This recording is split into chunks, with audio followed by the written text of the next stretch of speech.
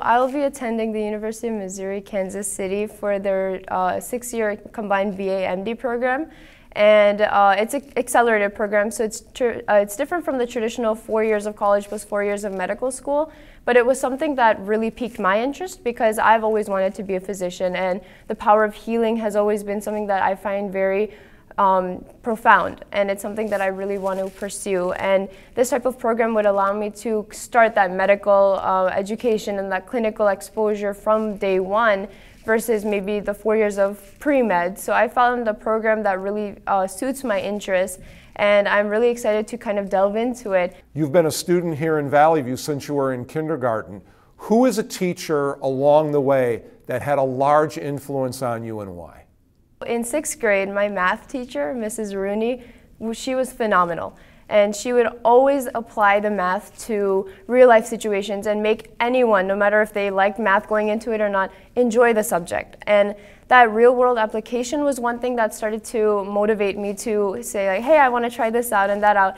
But she specifically saw my affinity for learning, and she pushed me to do an independent study in math and science, and that got me into the accelerated program. And I think I've made many new friends, and it's just been a wonderful environment, and she kickstarted that motivation that I have now today to say, I'm going to pursue medicine and I'm going to do this, and to have that kind of drive to continue and go on. She really started that, and she was the catalyst for me to, see what my passions are and act upon it and go with that motivation and love for learning and apply it as I go on. What's your fondest memory of Bolingbrook High School? In terms of the extracurriculars, I think mathletes was one big thing for me because I've been in it all 4 years, and all of my friends are in it, and we've all kind of been a tight-knit community. And something as simple as even the bus ride to a competition, no matter what the result may be, we always have a lot of fun singing and playing games, and then once we're there, we go heads down and work our hardest. And it's really rewarding because then we kind of got better and better as the years went by, and that was really rewarding.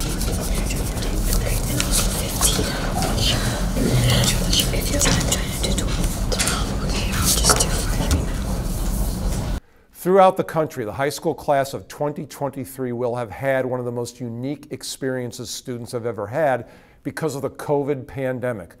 What are the things that you're going to take away from everything you've experienced over the last 4 years? When we went on lockdown, I think everyone was in a lot of shock, and with that there was a mix of fear of maintaining our health and how our families are going to be, but also maintaining how we're going to do in class. And for us, it was a lot of AP Human Geography prep and those last-minute Zoom calls, but we got through it pretty well, and I'm really proud of us and how we had that resiliency. It just got more intensive with sophomore year being all on Zoom, and for me, being able to transition from the traditional desk to being in my bedroom. And I could imagine my husky in the corner, she's taking a nap, but then she'd wake up and stare at me like, oh, are you in a class right now? Maybe I'll bark just to see. With junior year, I think even though it was the hardest year in high school, we were all just so happy to be back together that positivity and optimism kind of outweighed the negativity or any stress you may feel from courses. With senior year, I think we finally decompressed a little because it's more of the normal transition, kind of how we experienced the first semester of freshman year. So it's a kind of like the whole cycle of the pandemic from start to finish, and we've experienced it all. And I can imagine years from now, the students may be looking back and wondering how high school students went through it. And I think it's really important that they know what we experienced. Our ability to create joy in the middle of the most daunting and unexpected circumstances gives me so much hope for our generation's impact on this crazy world. Our distinguished experiences are not only memorable for us, but will live on as APRA students decades into the future read the textbook chapter titled The 2020s. There's so much more that's yet to be experienced and so much we've already achieved. So let's focus on this very moment. Your dazzling red cap and gown, your friends beside you waiting to come give you the biggest hug as soon as the ceremony concludes, your loved ones teary-eyed at the thought of their little kid growing up into such an amazing person who has so much in store for them.